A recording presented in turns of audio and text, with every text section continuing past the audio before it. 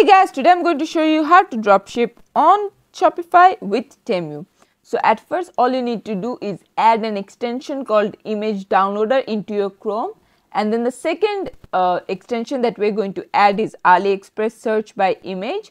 We're going to add this into Chrome, and then we're going to head over to Deezers and we're going to open a new account because this is what is going to help us connect that. And then once you do, you can customize all the products that you want, and then from there you can connect it directly into Shopify, and there you go. This is how you can do it. Thanks for watching. Please leave a like and subscribe for more tutorials like this, and I'll see you guys in the next one.